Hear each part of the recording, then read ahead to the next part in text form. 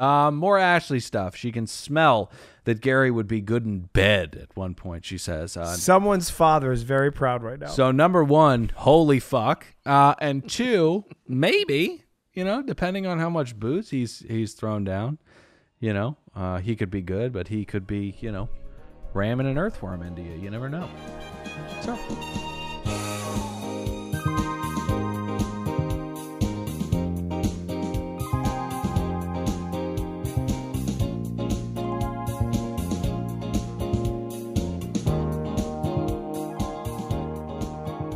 Welcome aboard another brand spanking new episode of Another Below Deck Podcast, another Below Deck Sailing Yacht Podcast. It's episode 1, the season premiere of our favorite offshoot of this franchise. We are setting sail aboard Parsnips 3, and we are thrilled to be with a very problematic, bloodthirsty Captain Glenn and the rest of his sea rats. I'm Dylan.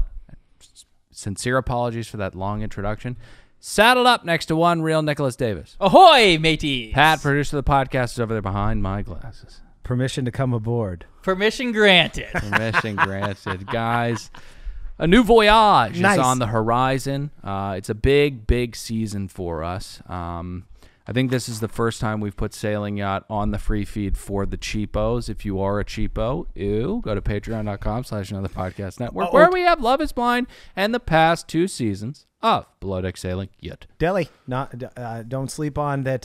Down Under Below Deck is coming up in like the next 2 or 3 weeks. You will not be getting that for free. No, you won't. No, you're going to be paying for that. It's an impossibility that you'll get that for free. So that's at patreon.com/anotherpodcast network. Don't be a cheapo. Ooh. So, and if you're not already subscribing to your 70th streaming service, it's actually going to cost you $15 a month because you will also need Peacock. All right. So we have a big episode tonight. We have a big season. One of the reasons why I say we have a big season, guys, please stop pouring your malt liquor into golden goblets.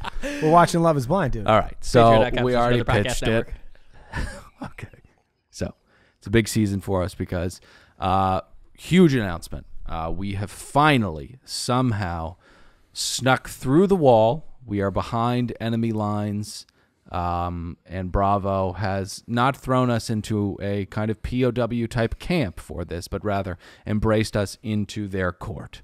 We have a symbiotic relationship now. We're going to be friends with Bravo. We're going to put down our blades for at least 1 season of Below Deck, Nick. I've actually always thought they're kind of the height of network television nowadays. They put out the best stuff. Every decision they've ever made has been cogent, thought out, and honestly, all Fortune 500 companies should take a page out of Bravo's book because they're the best company ever, and I love their TV shows. Yeah, they've never done anything wrong. And I cannot be bought. Not once. Did you watch that last season of Real Housewives of New York? So that means that we will be having a season chock full of guest interviews. We'll try to get everybody on the season. Well, guest interviews. They would think you mean guests on the boat. Excuse me, crew interviews. No, the actual Sea-Rats. cast, the actual sea rats that you were witnessing throughout the season will be appearing on this show because Bravo and this network have laid down our sword. So look forward to many interviews with many sea rats, including one tonight. We spoke to our mortal enemy, one Gabriela Barragan, the person who, taught us so much about the yachting industry the first time she came on and slept through the second time she was supposed to come on. We love her very much. Let's see if we put down our swords in an interview coming later. Guys, first episode. PSAs are out of the way, I feel. Yeah. Have we talked about Love is Blind? Just kidding. Thoughts enough. How do we feel about the thoughts and the knots, Pat? Go. Oh, it's tough because that intro package of what we're going to see for the season was so fantastic. It was sea rats just sea ratting it up. I think we got a shot at a couple orgies.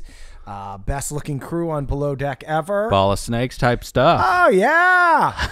Dude, they were on the boat for 6 hours. They tried filling holes. Right. It's wonderful. And then we got that drama at the tail end of the episode, and we cover that in the interview with Gabby. Why are you talking like that? I don't know. Okay. Mm-hmm. It puts... and your knots? 100. 100 knots. Yep. Wow, Nick. pretty much everything Bravo's ever put out is 100 knots. But even that one season with Ebony K. Williams. Just to put in perspective, when I talk about these episodes and I don't give it 100 knots, that's only within the bubble of Bravo, right? Which all the stuff they do is 100 knots, right? But it's like a Francis Ford Coppola movies, you know. Yeah, they're all so good. What an incredible first day of school. I felt like my family took me to Europe or sent me to some sort of boarding school, and I didn't get to see my best friends. But I came back, and we were so excited to see each other. Right. Honestly, there's going to be drama. There may be ball snakes, although I don't think it's going to get as weird as you think it might get. Right. I don't think... A lot of people fucking each other. I don't think any... I don't think anybody's getting impregnated this season. I don't know about that. But nonetheless, what I loved about this episode was the camaraderie and the sheer joy that Daisy, Colin, and Gary saw when they met each other. And Glenn. He loved them all. They're a big, happy family. Glenn and Gary need their own online series in the off-season. It would be on BitChute because there would be some content that you'd get deplatformed for. But nonetheless, 100 knots. Yeah, I'm going to raise a glass and echo the same sentiment that Nick did. It was incredible to see the core four put their rings together and fucking set Let's drink. sail. It was incredible. Drink. You know, Glenn in season one had that weird couple of Pageant and Sierra. You know, they're no, you know, they're fine people, but they're no Gary, they're no Colin. You know, you know, Gary they're fucks. All right, Smoker's cough. okay, inappropriate comments to coworkers. right. Being a really nice guy in ponytail. Right. Fucking whores. Okay. All right. With our powers combined. Oh, I get it. You're all putting your rings in there. Those we four, the form of seahorse. okay. What What is going on? Halt. We have to get into the episode. We are back, ladies and gentlemen. 90 pots. We are setting sail. Dishes will be flying out of cabinets. Glenn will be slaughtering people, and the sea rats will be fucking and sucking. We begin our journey at Port Mahon, a beautiful seaside village that Glenn will ram his boat into at some point. Gary is first on board, and he's been there for a while. He's looking more like a trucker named Gretchen than ever before. You know, he's a tough bitch. But we get a little backstory on the fact that Gary has been with Glenn for some time now. He admired his work ethic and his mullet so much that he asked him to stay on in this place that Glenn so loves. He has a place there, actually. Yeah, so Glenn gives us a little history on why he fell in love with Spain. He's not very forthright about why he found purchase here. He said it was the vistas and the food, but we all know that it was probably the sloppy policing and easy access to very deep points of water. But he's very passionate about the city. I'm glad you said that. So many pained parents in that area that will never see their beloved daughters again. I wonder if Glenn will give us a peek in that apartment at some point. I bet there's a basement. Regardless, I still love the man. He's one of the best captains on the show. You have to forgive people.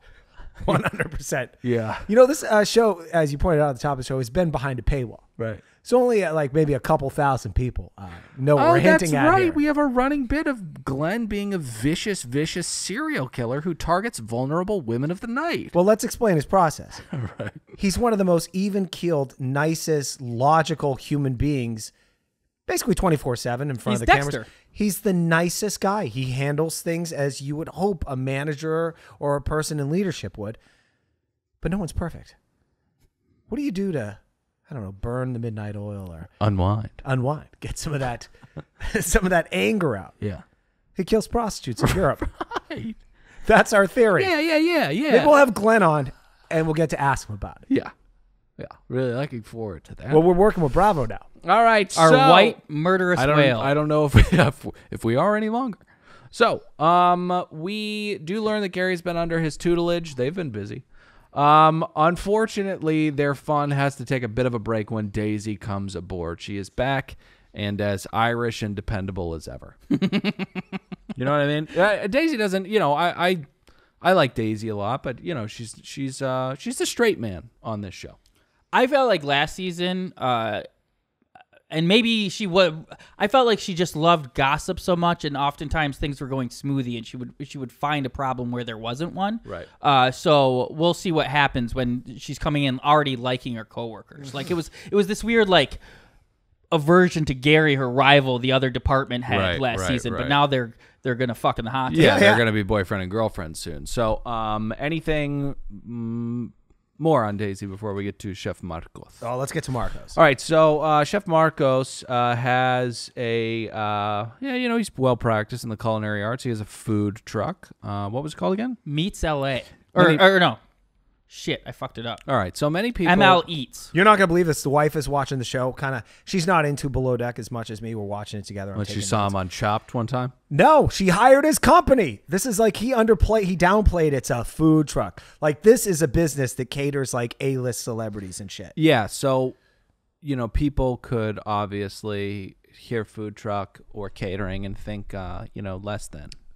Think of guys that are like hanging sheet wall, and then you walk out to a truck with food in it. Right. That's not this. They sling tortas and stuff like that. Yeah. Yeah. Or hot dogs. And I don't doubt the tacos are good, but you shouldn't be serving the wealthiest people in the world. Well, listen, many great foods can be consumed from a food truck, i.e. Guerilla tacos, West Avila. Incredible stuff like that. But I will say that pasta and plantain sounds fucking gross as shit. So we'll see about these sea rats. Someone the other night was like, what I would do to have some of Chef Rachel's food. And I said... That was me. No, I don't. It wasn't you. But they said, what I would do to have a meal cooked by her. And that was me. No, it wasn't you. But they said, what I would do to have a meal cooked by her. And I said... Well, you could just go out to a bunch of restaurants in Los Angeles. It's probably better. It's like a ton of... She's a fucking chef on a boat. Like, I understand that she's good for being a chef on a boat, but there are chefs on land, and they're incredible. But she impressed former Crab Shack owner, Captain Lee...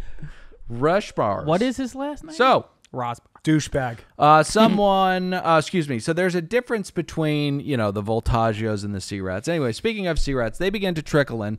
We meet my mortal enemy, Gabriela. She says that people who love her would describe her as a shit talker. Pat, you love her. How would you describe her? Well, she's my kind of people. She's a ball buster. I think that's why we get along. We keep it real. I noticed on her first part of the episode, she's asking questions, mixing it up, getting to know people. A lot of people are quiet. I'm not comfortable with that. I like someone that asks questions. Right. No eye contact, though. Oh, no.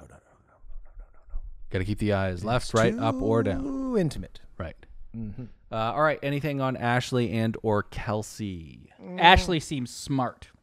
Tom is already eyeing out Ashley. I mean, these sea rats are on this boat for like 4.5 minutes, and they're like, I think I'd fuck her, mate. All right, yeah. So speaking of Tom, he joins us from Lake Windermere.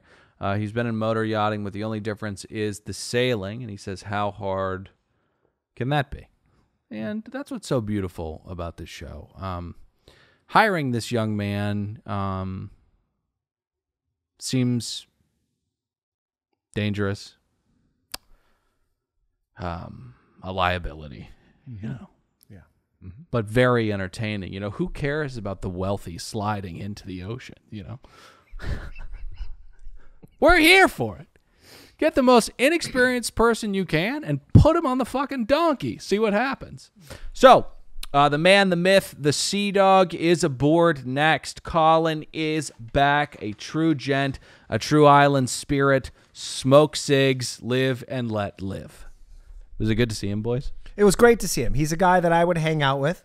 The problem is, once again, he's on this boat and he's coupled up. So we're not going to see him filling any holes, okay? So he's dead weight as far as this podcaster is concerned. But he's not dead weight because, as we saw last season, though he's not involved in the drama, he likes to cheat on his girlfriend in private.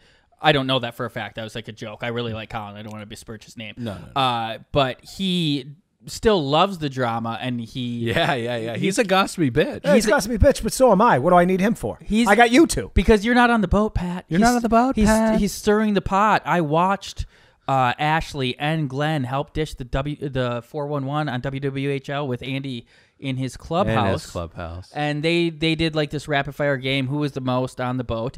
And biggest pot stirrer, both unanimous. Ashley and Glenn both said Colin. We knew that. Yeah, This I found interesting though. Worst work ethic on the boat. Ashley said Colin. I've thought of him as like this staunch. Well, they keep you alive on the boat, Ashley. Watch your tongue, dear. Yeah, Ashley's 23 and has no idea what he does. Yeah, he's down there looking at meters and stuff to make sure they don't run into. Oh shit, they ran into a. I guess he fucked up. Okay, Glenn said Tom. They show it in the trailer, Dylan. So he interrupts. Colin interrupts a riveting conversation between Gabriela and Daisy, and we move on. So before we move on, let's take a quick break to hear a word from a very important sponsor. Guys, you know it very well. It is the anti-procrastination drug. It is Magic Mind. Now, guys, this is an influencer serum now, okay? All the hotties, all the, entrepreneurs, the Gary V's, the Logan P's, all these people are sucking this stuff down. And if you want to be a high-level operator like these people and like us. I was just going to say the Dylan Dubs, the Nick D's, and the Pat H's. You got to go to magicmind.co. You have to enter in promo code. What is it? Lee. Unfortunately, still Lee. It's still Lee. So you got to go to magicmind.co, enter in promo code Lee to get 25% off your order, Pat. All right. So I've brought this up a couple times. My nanny, Lupita, she started drinking it out of the fridge. She didn't ask permission. I guess we said, whenever you tell someone... Yeah, you don't have that kind of household, though, right? Well, I do. I said, you know what? Mi casa, su casa, help yourself to anything. That didn't mean go into my Magic Mind cache. Right. Okay? Because Magic Mind is important. Before I knew it, they're just disappearing, and I'm seeing the empty bottles in there. And I've already said this. I'm very disappointed in her. She quit. Right. And then the next day she drove up in a Ferrari and she said, "See you later, suckers." Apparently she played the stocks after drinking some Magic Mind. She focused, and she became a multimillionaire. Yeah. She came by the other day. She had the fucking gall. Right. She said, "I want to buy the house. How much is it?" I said, "It's not for sale." Yeah. And she said, "Oh, no, it is." That's exactly what she said. That's what you can achieve with Magic Mind. It's got matcha. It's got echinacea. It's got lion's mane. It's got 9 other magical ingredients. I didn't take my Magic Mind this morning. But you will each and every day. You will support us. You will. You're going to do it. I want 10 of you right now. This week. Go ahead, Nick. Errors and omissions within the ad read. We're just going to switch the promo code to Glenn. That's GLENN. Promo code 2 Lee. N's. Yeah. Promo code Lee will work, but if you want to give us credit for this season, use promo code Glenn. And if Glenn doesn't work, because this is tomorrow, use promo code Lee. Yeah. Pat, final One thoughts. last thing. But use Glenn. I need 10 brave, loyal souls. Come on, you know you want to be that person. Make Patty happy. I'm going to Corey Feldman concert tonight at Whiskey A Go-Go to make you guys laugh next week. Please, you owe this to me. 10 of you, brave souls, loyal souls. Get out Buy there, it. souls. Buy it. Yeah. Buy Magic Mind. I think it's like $40 or something. You'll be happy. It's more expensive than that, but use promo code Glenn, 2 N's. Let's move on. Just very quickly, because I'm leaving in 13 minutes. Speaking of the Corey Feldman concert, can you guys on your way there kind of do a little talk about your feelings on the way to the concert? Yeah, That's all I need. Yeah. Can I mention how I think it's a giant waste of time? Are you going to be okay with that? Yeah, absolutely. Oh, okay, cool. Absolutely. I'm kind of in between you and Dylan, Nick. Oh, there's definitely an element of wasting time, but I also think the extracurricular activities kind of gives enthusiasm to our crowd, and we'll make content out of it. And once you see Brian's fire edit that he's going to do with all we're doing, you'll see my vision. Yeah, join us on Patreon. We're ambushing Corey Feldman tonight for dropping the price of his Love Set 2.1 down to $220 when we did buy it at $350. We have to get back to the show. And it has been it is, I guess you could consider it a waste of time, but it's a much larger waste of money thus far. Okay. So, Tom likes Ashley's gigantic breasts, and Ashley likes Tom's gigantic head. These two are going to be perfect for one another. Mm-hmm. They're both 23. They're both beautiful. I am looking forward to their matrimony. He really dried her up, though, puking all over the bathroom. I'm just saying. Don't get ahead of yourself, Nikki. Come on. Okay. She said it on WWHL. I heard it when she helped at 411 in Andy's clubhouse. Yeah, she does say, that's such a young thing to do. We'll get to her. She's very annoying.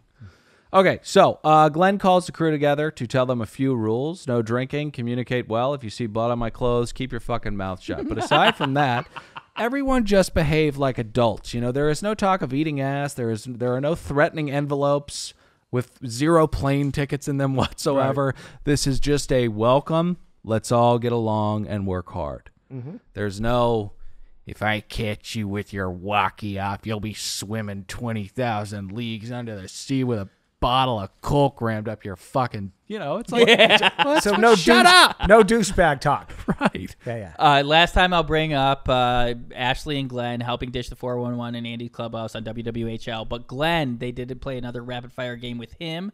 And they asked him what he would do in these situations that arose with Captain Lee. And one of them they asked him was, what would you do if you had some fucking pervert with mental issues taking his pants off in public all the time? Mm-hmm. And Glenn said if he heard about it one more time, he'd be off the boat. What happened? What was that? Jake. Oh, Jake. That's right. Oh, yeah, Jake. But yeah, Glenn wouldn't have stood for that. He would have tossed him. That, I believe, falls under the bounds of embarrassing the boat and yourself. Yeah, but he doesn't say it expressly. He just knows that they're adults, and if they don't know that they can't get naked in public every time they go out, they'll be fired. So anyways, Kelsey, we hear of monos and cats and cool. I can't get a read on her. I don't know if she's a rich girl or if she was brought on a rich person's vacation. Yeah. Oh, right. Yeah, as a friend, and then she starts working on the boats. Is she wealthy? I'm not sure. She was the least filmed in this episode. Am I right? Because I kept confusing her with Ashley for about 10 seconds. I'm like, who is this person? Yeah, no. It's Kelsey. She's on the deck team. She seems funny. I think we'll get to know more of her as we progress. I think she's also challenging Gary, because Gary ain't into it, and it takes a lot for him not to be into something. Oh no, he'll find a way to get into it. She's one of the He'd try to fuck himself in the mirror if he could. He'll be into it. She's one of the archetypes of Commedia del Andy on Below Deck. She's the quirky Stew. She's our Jess. She's our Caroline. Oftentimes backfires. I think in this case, though, she's going to go under the radar because she's just a quirky weirdo who does her job. She could be that Florida sea rat that Gary did doggy style with. Okay, so Daisy and Marco have a little chat. She approaches him with a little lead, kind of like foreboding and bracing for impact already. But that doesn't faze Marco. He's cooked for Jay-Z, Shakira, Queen Bee, her husband. Now hold on! Jenny from the block, which means, I wrote down, he worked at a booth at Coachella. But evidently... well, what he left out is that it was at a party that they hired his food truck for. Sure. They were all there at the same time. Right. These fucking people love to pad their resumes. Oh, yeah, you got to. Fucking got to, baby. But we'll talk about him. We'll talk to him and find out the severity of that lie later on in the season. So, anyways. Meanwhile, Colin says Tom can call him whatever he wants. I don't know, just say he's such a fucking sea dog.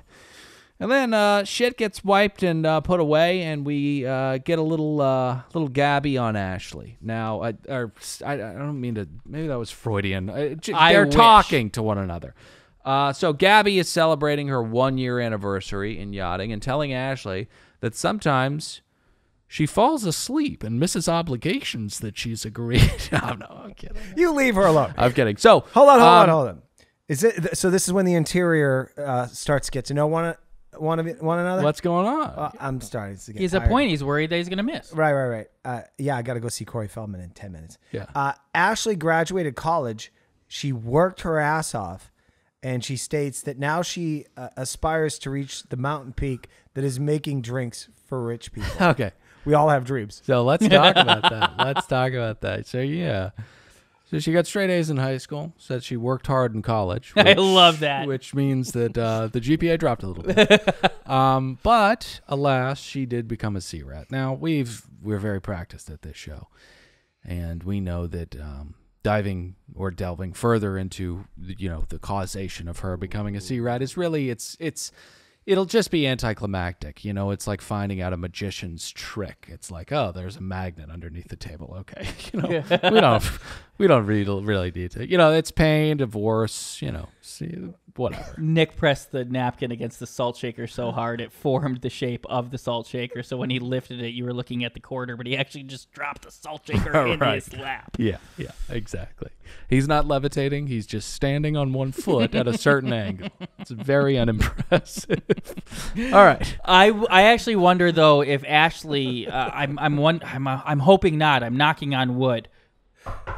That Below Deck has not jumped the shark the way The Bachelor has, and this Marvel universe of characters that has sprung up to become influencers is not infiltrating. Because from her, why do you say that? From her Instagram, Ashley seems to have been like a bottle service girl in Florida. She meets someone on a yacht. They're like, oh, there's this show. You'd be perfect for it. And then so she. Do you have a high enough GPA for this kind of work? So I just hope she's sincere about wanting you to be the best stew she can be. She probably is, and we'll look forward to getting to know more of her. I feel so weird now that we're going to talk to all these people, you know? No, don't let that affect your performance. All right, so the producers have set up a rivalry perfectly. Gabby and Ashley will be fighting for pole position. Second stew. So, Sea Rats speak of sex and smut. Anything on that? We'll get ball of snake stuff in no time. You guys have anything on this? Just that I like that we're talking about in the galley. Yeah, I like that Marcos was a little turned off by all the sex talk. Marco slays, but he doesn't have to fucking. Is it Marcos or Marco? I don't know. Marcos. Okay. Marcos. I guess that makes sense. Why the S? It's not Marcos Polo. Why the S? Yeah. Well, your name's Patrick, right? It's hard to Why the pronounce. P? I don't know. It's a great question, though. Okay, so first and foremost, we have to get to the first and foremost of the season. It is time. It is Marcos? Yeah. Oh, okay. For the preference sheet meeting.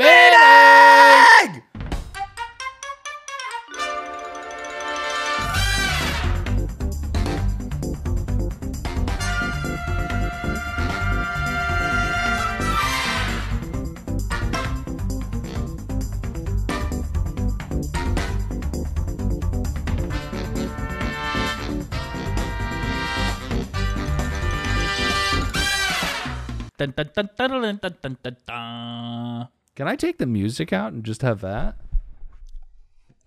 I really get a kick out of that 30 seconds of music. Okay, all right. It also stretches the show.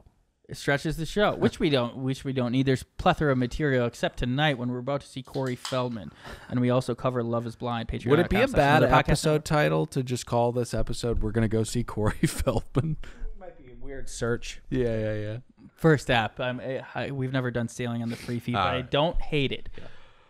Primary, McCordia Young from Washington, D.C. McCordia is a talented real estate investor at the top of his game in the Washington, D.C. area. He has gathered his group of friends, all hardworking business owners in real estate, for the trip of a lifetime to celebrate black entrepreneurship.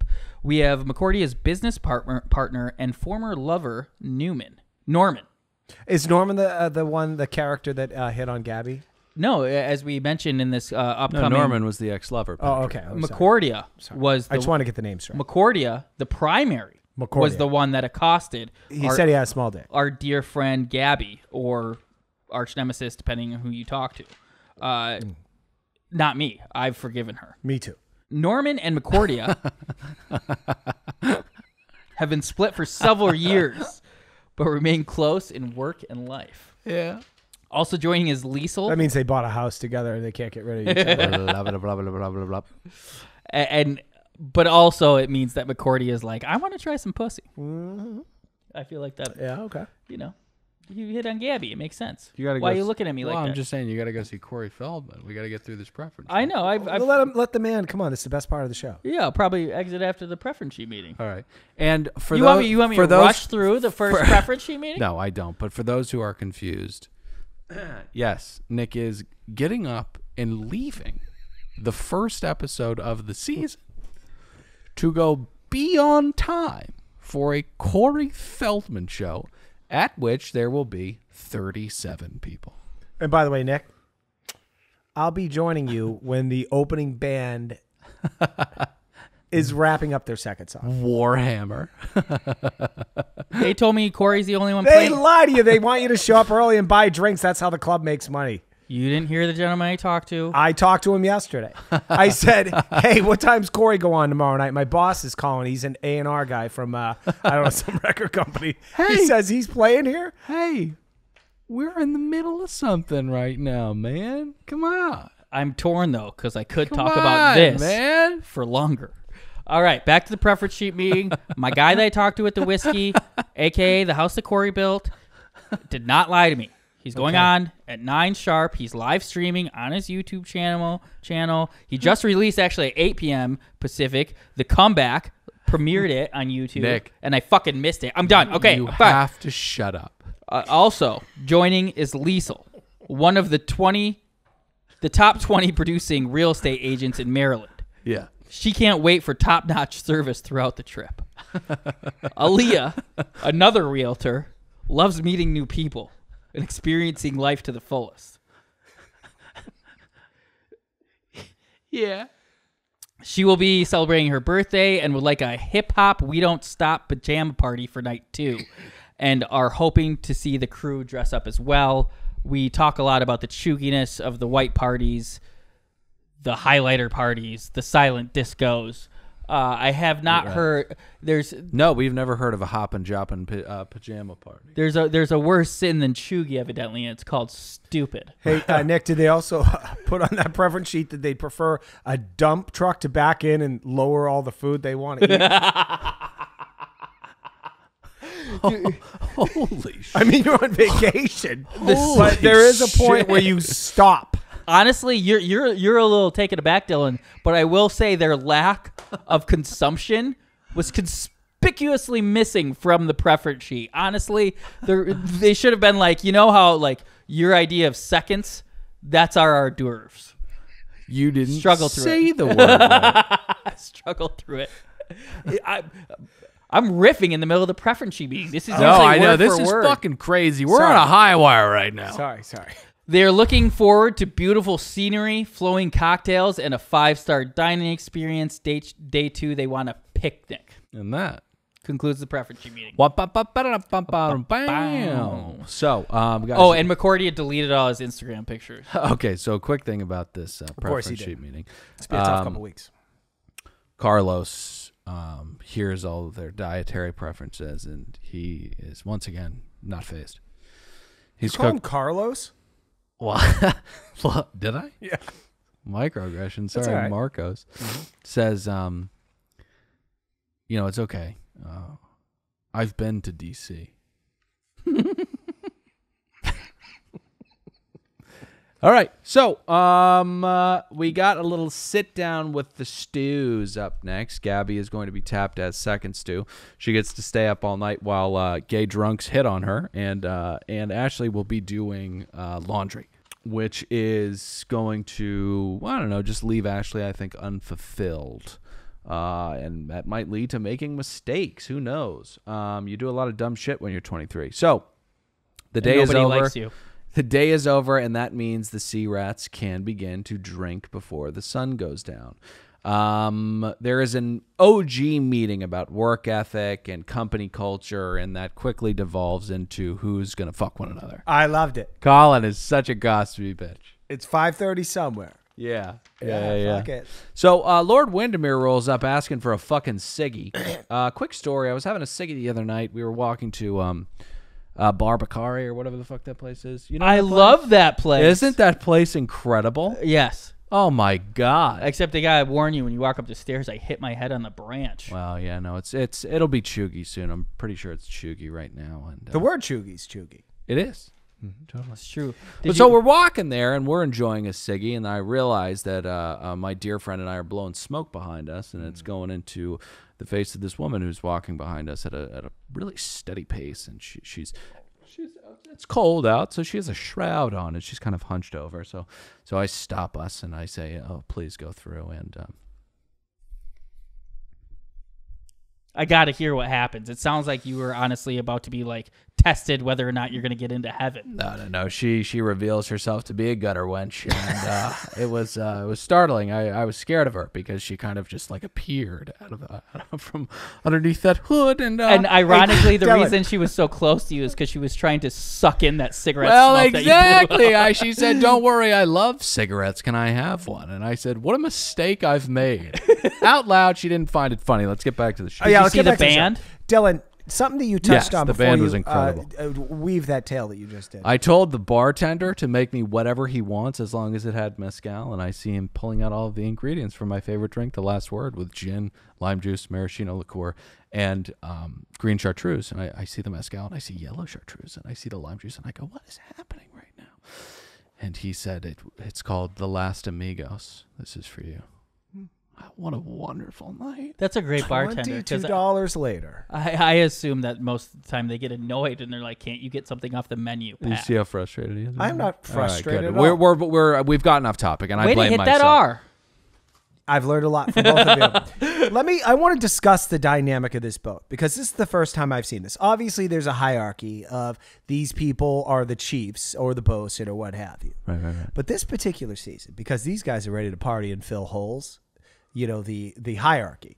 The OGs, we'll call Gary and Daisy and Colin, right? They're talking about the baby sea rats, in which sucking and fucking those little baby, it's like high school. Mm-hmm. They begin telling the underclassmen, like, hey, I heard Ashley likes you more than a friend. Right. You know what I'm saying? Yeah, They're trying to get these guys to fuck. You're not going to believe this, but she's into you. Exactly. Right. And later on, like they even come in there and Daisy and Colin share with the underclassmen how they almost banged in the hot tub last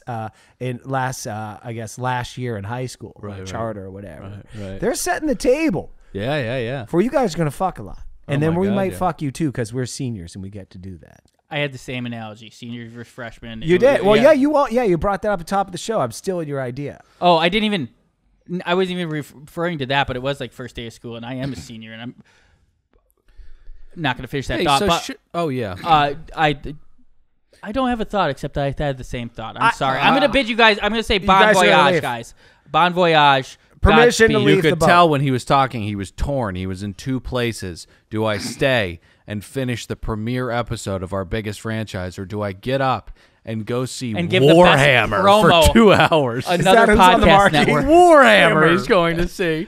Or the best promo another podcast network has ever seen. Let me tell you something. If Corey Feldman doesn't hit the stage a minute before 9:19, I will be up in that manager of the Whiskey A Go-Go's ass. Oh, you lied to me. Hey, you look bastard. out, Lee. All right. All right, we gotta finish the show. Yeah, We're okay. running long. I wanna say hey, this. before we move on, should we take a break to hear a word from our sponsors? Let's do or that. should we get to Let's cut to the Gabby interview. Yeah, we'll listen to a sea rat. Sorry this episode is so unorganized, but there's a lot of moving parts tonight and a lot of gold goblets. Brian's here, our editor. It which comes has with got a growing lot of as big shit. at the let's rate that take we a are. quick break and let's talk to one Gabriela Barragan. Say Barragan? It's Barragan. Gabby, thanks for being awake for this. We really appreciate it. She's laughing. Bad Yeah. sound. Bad Wi-Fi. Yeah. You remember how she didn't come to the last one because Oh, she we're was gonna start sleeping? with that. Do you remember that? Well, she had a flight the night before. Then she had to come in, I guess, and do all those like OTFs or something like that. Yeah, it's so cool how people. First of all, don't you guys remember pushing the meeting back 2 hours? Oh, wait. Speaking of pushing back, are you pushing back right now? You were fast asleep for an appointment. What are you doing? And I don't even think we did that. Yeah. Gabby, it's good to No. have you. Seriously. Yeah, you did. It's good to see you again. Thank you. It's So you're really gonna nice to see you guys. Bygones be bygones. You're not mad that she flaked on us when she was supposed to come on the show last time. Still very much so. But we need to work well with Gabby for one season of Below Deck. I wanted to get this out, so let's pretend we just saw her. Well, look who decided to show up. Okay, now I'm putting it to bed. We're done. All right, Thank you so for we being are here. done. You had a lovely first showing. The first episode was fun. Ended up not being so fun for you. Great TV, though. Great TV. You were hit on by I was very confused. Was he gay? It was a very confusing hitting upon a woman because he said he was gay. He said he had a tiny penis, but he was very, very intense. Maybe we put this right before the preference sheet meeting within the episode. But yes, in fact, he is a homosexual man. Oh, okay. He was dating before they came on the boat. He was dating Norman. They have since broken up, but they still have a great working relationship. All right, we're gonna get there because I want to hear. Should we let her? Should we have her? Should we have her speak? Yeah, she's on the show. Okay, yeah. All right, you start with the questions. Oh my God. All right, you go with the questions. All right, first off, Gabby, Guys, I'm still adjusting my lighting. Hold on, and I'm sorry you had to see the ring light. What were you gonna say, Patrick? Where are you right now? You look like you're you're being a sea rat on a boat somewhere. Where are you? I am absolutely a sea rat, 100%. I'm on a boat in St. Thomas, and I'm sorry you had to see the ring light just there. I'm a bit embarrassed, but my tanning and the lighting looks great. What were you gonna ask? Well, I was just asking where the hell you were. So this is the crazy thing about this show is we see you guys on TV, and a lot of America goes, hey, they're on TV. They must be millionaires. Like, you know, Bravo's a big network or something. Who thinks that? Well, you see people on TV, you think like they're doing well or something like that. They don't realize that these people that are on this show below deck You guys, actually... please Google Wes's net worth. Wes's net worth. I'm sure he does well. Doesn't he own his own business? Oh, yeah. Wait, what? Right. But we were just laughing. The other day.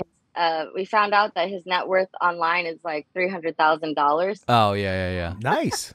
Wait, are you saying that that's not real?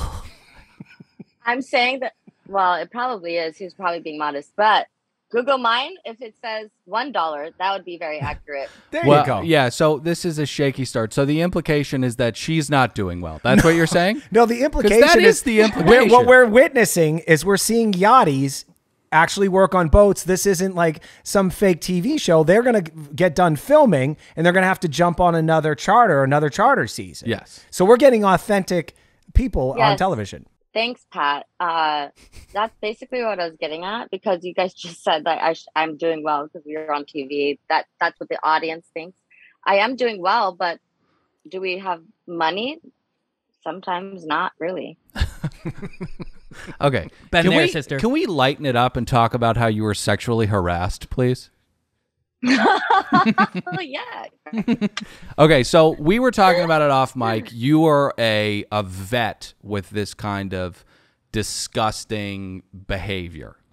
You worked in bars for a very, very long time. So I'm sure that you were able to dip, dodge, dive, and whatever the other 3 or 4 or 5 are from that one movie about dodgeball. Yeah, it's called Dodgeball. So was this, I know we're going to end on a cliffhanger, but what were the feelings going through you when you were being assaulted with this kind of gross talk? Well, if you guys couldn't tell by my defeated body language what I was going through, then you're not very observant. Secondly, I was like, I've been here before. But what was not comfortable is that this is like a super yacht, and this is the primary. So I was just really not used to that in this setting. Yeah. It's usually a trash poor friend of the guest. Yeah, it's true. Right? It's probably, you were probably conflicted because he was the guy that was paying for it when it's usually the bro who got, who tagged along and he sells sneakers. Gabby, sorry to interrupt you, but that was one of the questions was, is this a common thing? Like, you got these people with a bunch of money, a guy of a certain age, and he thinks his money that he's paying for this vacation also includes that you're going to go along with this nonsense. So this isn't common to you on this level of yacht? Well, not for me, but it does happen. I've been propositioned before, but they were at least offering me money. Right. Oh, wow. Romantic. Wow. The first time we talked to you on our show, before we even knew that you were a cast member, was you told us about, like, you got in some trouble for the most minor of quote unquote talking back to a charter guest. In this moment, I'm sure like that was running through your mind, but did you have at all, because I thought you handled it well and you kind of told him what was up and you said that's a little inappropriate. Were you emboldened at all by being on TV and maybe you might have handled it differently if the cameras weren't there? Absolutely not. I think I handled it as I would in any setting, in any position I've ever held. The next morning, spoiler, never mind. No spoilers. Anyway, no spoilies, Gabby. My bad, Dylan. I like what you said. You think you did it the same as you would have regularly? I would have done it the same as I would anywhere, at Soho House in New York City, at a dive bar in fucking San Diego. I would have been like, you need to go. Yeah. You know Soho House is chuegy now? Yeah, I do. I know. Yeah.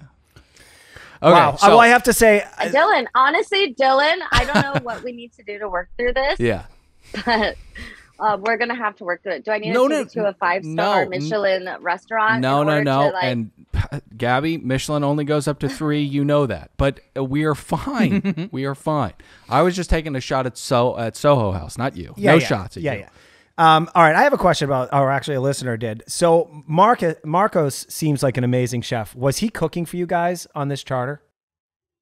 Wow, what a delight that is. He was cooking for us, and he was cooking for us, and he was also making us our own separate meals. Unfortunately, I didn't get to eat them when they were like fresh out of the oven because I was too busy working. Right. And I got very pissed when I saw everyone else eating them, and you'll see that later. Stay tuned. Right. But like his food is fucking amazing. Yeah, he seems like he's got it together. He's like in the below deck world. It's like him and Chef Rachel are like, ooh, wow. Like, okay, wow. All right. Hopefully, PR from Bravo allows that to get through. All right. Well, I love how you taunted the person who's on the Zoom with us. So, go ahead. I just, I immediately, I mean, I'm no culinary expert like Dylan, but I was impressed by what Marcos had to offer, and I'm intrigued by the fact that he has an LA food truck, and I will be taking, when people go to Mecca, what's that called? A taxi. Pilgrimage. A pilgrimage to a taxi. What is this? Oregon Trail? I will be taking a pilgrimage to @meets_LA, finding out where his truck is. Everybody follow Marcos's truck. Hell yeah. Now, I know we don't have Gabby for a long time, but I got a couple more questions. All right. One of the great parts. Ask one of them. Okay. One of the best parts of the episode was the fact that you guys decided to put one on the first day. Yeah. I mean, you guys knew each other for 6 hours, and now you guys start partying. It's on a C-Rats, school night. Yeah. Well, understood. Right. But, all right. So, Gabby, how is that something that happens when you, is that something commonplace for your first day or second day on a charter? I wish I could say no. But also, I have been in trouble for drinking too much the night before charter on a different boat without any cameras. So it's a definite no. And like, it's even an unspoken, you do not drink the night before a charter. So we really fucked up. Yeah. It was wonderful TV. Now, I would blame it on Glenn a little bit. He gave a bunch of C-Rats six. Oh, I'm so sorry. Oh my God! What he happened? gave a bunch of C-Rats 6 inches of rope, and they took a yard. Why are you so flatulent? Flatulent is, I think, specifically out of the butt. Out of the rectum. It's out of the rectum, Yeah. and he does have plenty of those issues too. But you can't hear that. So, anyways, the issue with drinking aboard a yacht like this is, of course, your employer does not want you to be grossly hungover to the point of needing to be hospitalized the next day. But the unique position on the boat is that if your boss does happen to have a Lord Windermere kind of zombie step on his face, he can get up and see what's actually going on. You know, your boss on land can't really see what you guys do with the Corey Feldman show at the Whiskey A Go-Go the night before, but Glenn can witness all of it. Now, last question. Glenn is the greatest captain in Bravo's Below Deck universe, the Cosmere of Below Deck. Despite his appetite for blood, he is an incredible captain. We're going to see if that's going to fly with Bravo. But I think we just let Leslie just lightly allude to it like you just did. Right. So we all know about his thirst for blood. Gabby, how was Glenn? I guess let's not talk about it in broadly speaking, but that first night, how do you think Glenn handled that? I thought that he handled it perfectly.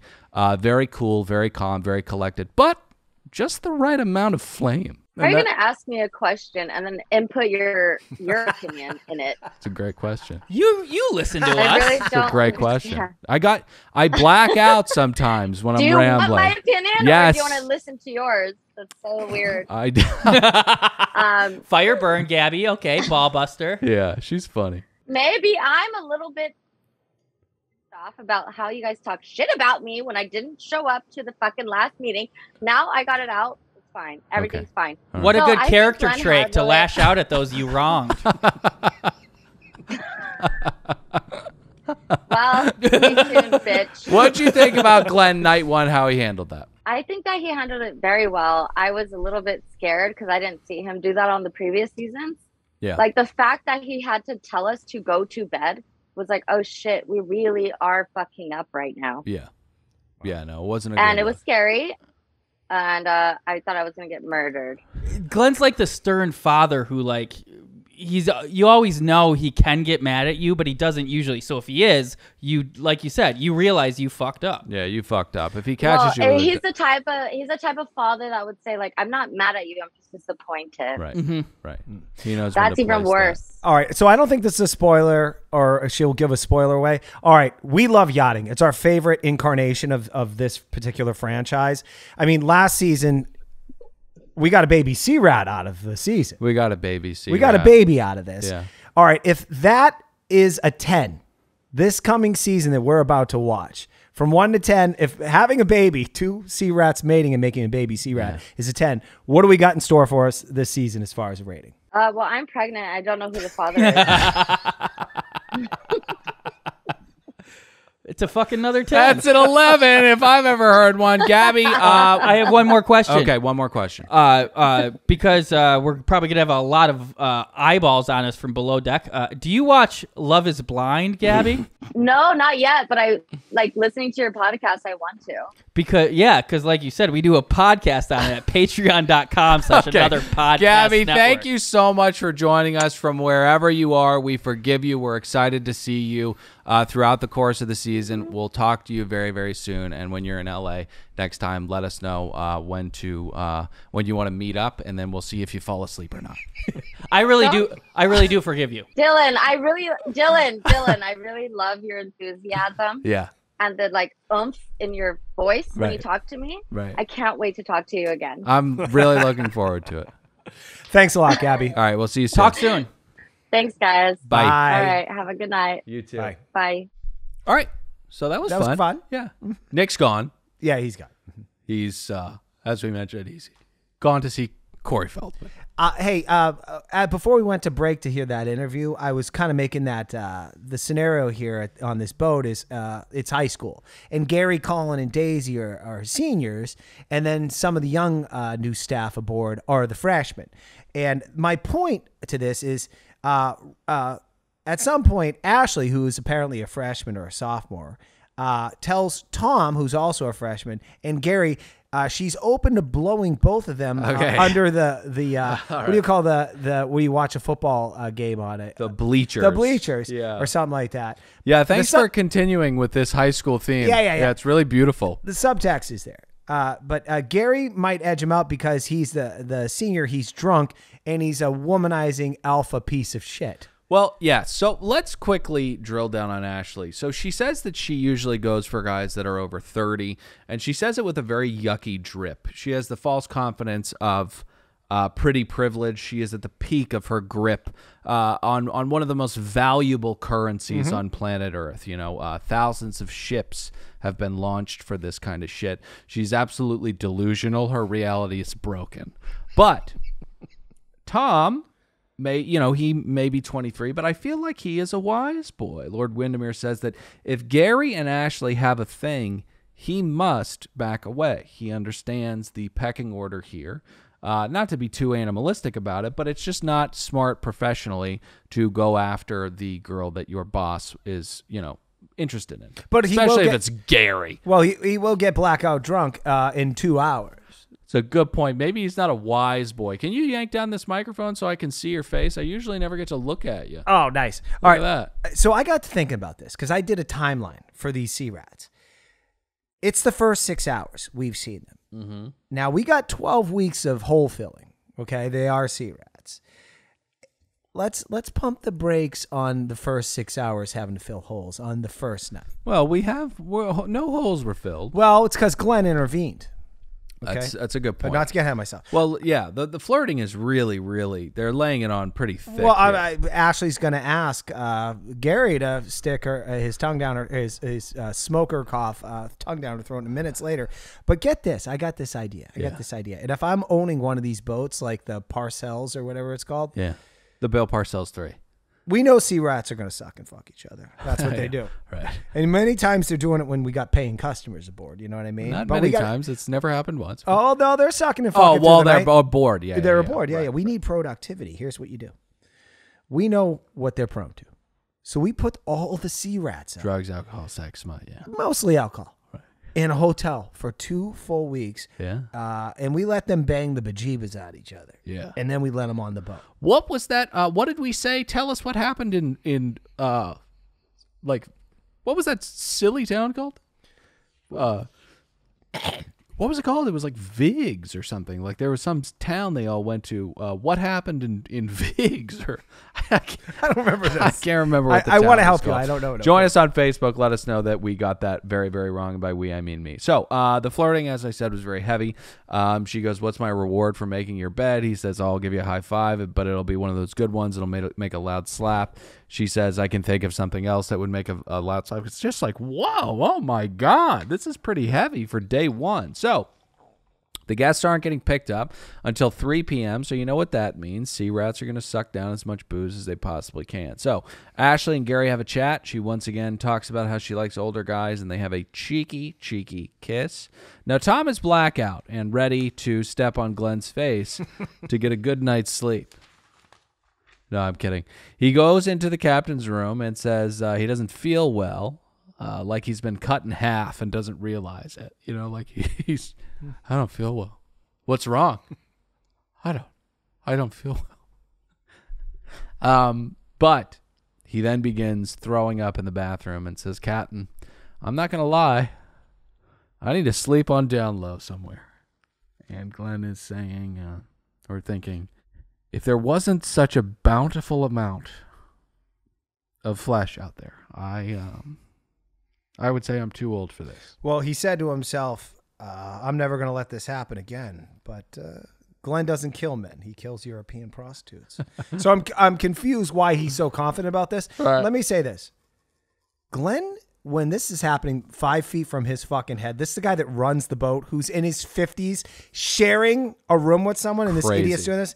He goes back to his iPad reading. I'm pretty sure his search, if we looked at his search, it would be how to move a body. Well, it was definitely a white sheet on a crime scene cleanup. And if you are going to step on his face while he is doing important research, that is where he draws the line, okay? That's when he's going to get out of bed and do some corrective measures. So he marches upstairs and the Mission Impossible music plays. He shuts everything down. Now, there are no sayings about dragging your dick through glass or shoving wires up your ass. Just stern, I'm 60. I don't need children puking on me in the middle of the night. Please go to sleep. All right, let's take a quick break to hear a word from an incredible company. It's Manscaped. Pat. Yeah. How has Manscaped changed your life? Because before it, you were chopping your tits off. Well, that happened once when I left the kit out here because we wanted the advertisers, to see that we actually had the product available for filming. Right. So I had just a Gillette razor, and I went to shave my chest because my wife likes, a little shave and stuff there.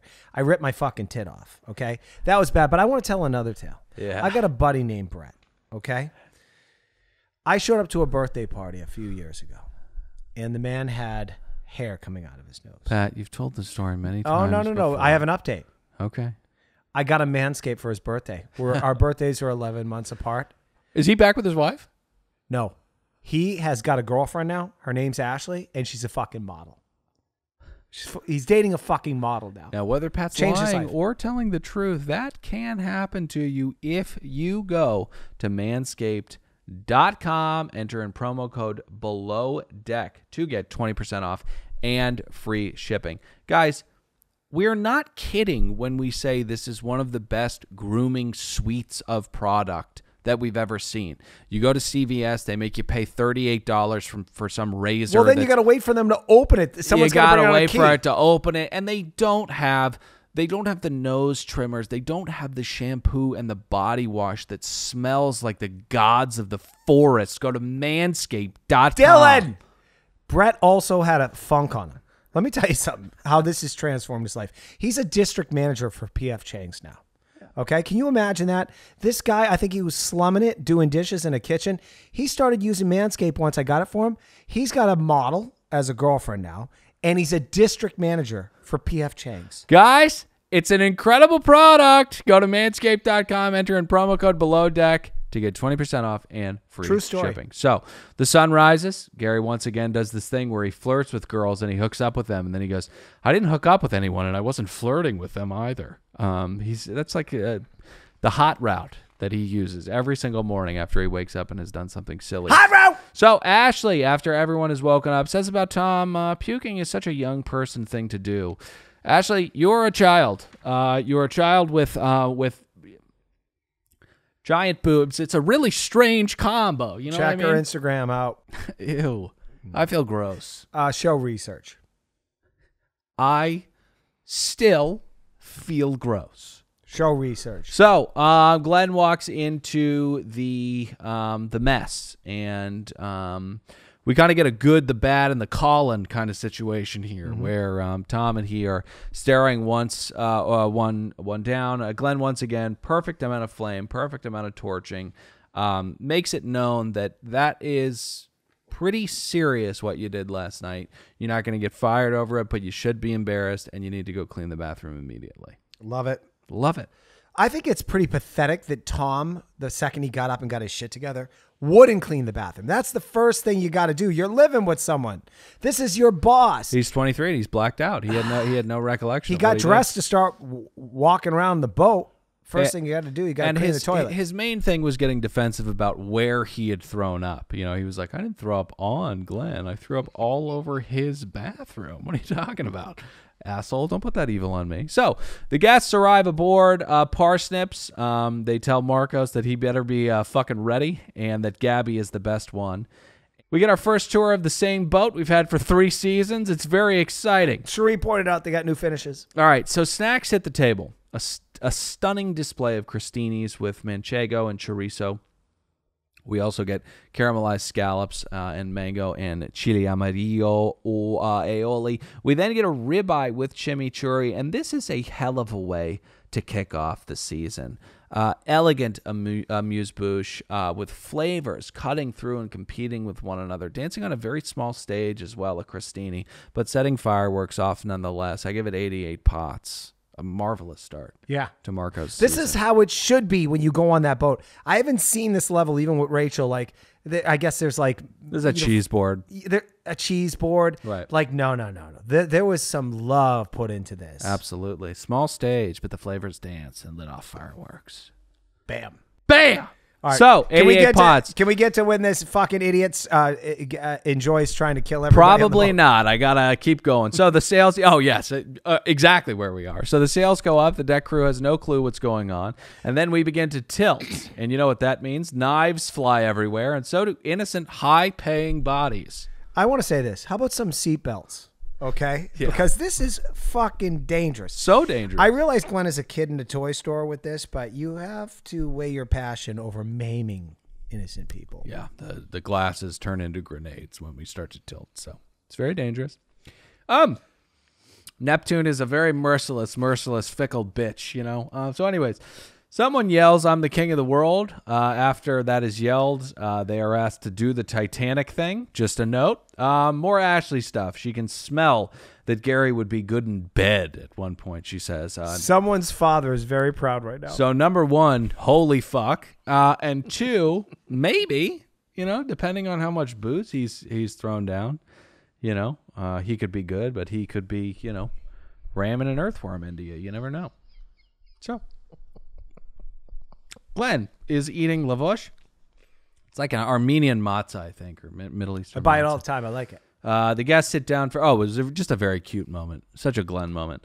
The guests sit down for dinner, and that is when the first glass of wine spills and when Kelsey flosses her teeth with her hair, which is fucking crazy. It is a known fact that one of the worst smelling things on planet Earth is freshly flossed plaque. It is gross, disgusting.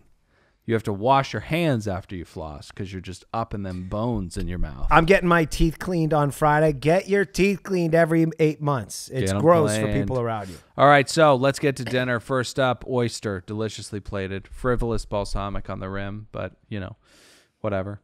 Ideally, you want to put on the plate that which will contribute to the flavor of the dish, but I don't want to be nitpicky. It's a classic, simple, elegant way to kick things off. Ginger and cuke mignonette, and then we begin to go downhill. Oh, is that right? Big time. Next up, we get the surf and turf of appetizers. That is caprese. This one's got balsamic foam. So the caprese counter is at 1 on episode 1, which means that we will be at about 50 of these plates of food hitting the table before this is avocado toast. 100%, and then we continue to go downhill.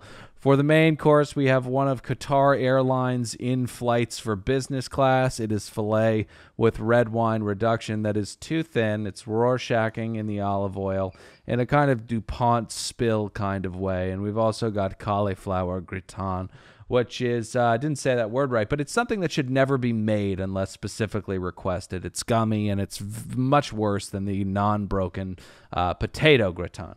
So they are still very, very hungry after many courses. And I'd say they're still standing, but they're sitting down, and they've eaten over 10,000 calories. Listen, do you, boo? You're on vacation. $60,000 a day. You do you. Yeah, so there are plenty more crostinis and dessert. Once again, tiramisu. We end with a chuegy dessert. Not quite a whimper, but anticlimactic chaos. Overall, I'd give it 68 pots. Okay, way to start out the season. Well, I love his attitude too, Dylan. Right. No, please elaborate. When he was told on 2 separate occasions within 20 minutes that he needed to prepare more food. Yeah. He said, okay, no problem. Yeah, imagine that happening to Spaz. He'd be like, I can't do the tilting. Can you get that girl fired? I can't have her in here all the time. Calm down, man. Just make more food. All right. So the guests depart the dinner table. One eats absolute. One eats shit so hard, and that is when Gabby is tasked with staying up and tending to the drunk bastard who is very, very wobbly. This guy's a fucking asshole. I know we're gonna make excuses for him. Oh, he's gay. No, what? This guy. We're gonna make excuses. Well, I thought for him. we might. This guy is a scumbag, and I think he might be straight because no gay guy, the way he's talking to her. I just couldn't believe it. I felt so bad for her being put in this position because dude's like 55. It's one of those. He's drunk person says what the sober person feels. I know he's going to probably apologize the next day and it will be all washed over. And Nick said he deleted his Instagram account, and I guess he'll be beat up forever or whatever. Sure. But this isn't his first rodeo. I've had a lot of drunk friends living in Los Angeles for the last 20 years.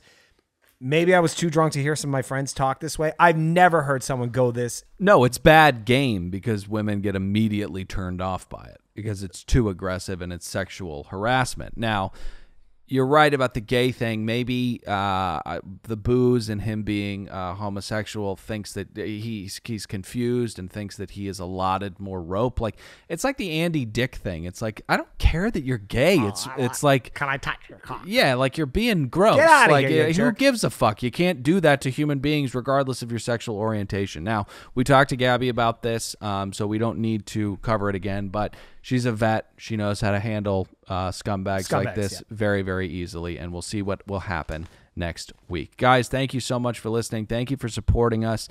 Please check out our advertisers, Manscaped and Magic Mind. They help support us, so please support them. Jump in the iTunes ratings and reviews, leave 5 stars, kind words, and most importantly, if you can't support the advertisers, who gives a shit? Support us at patreon.com/Another Podcast Network. We'll see you next week. I'm Dylan saying goodbye. Pat, say goodbye. Goodbye.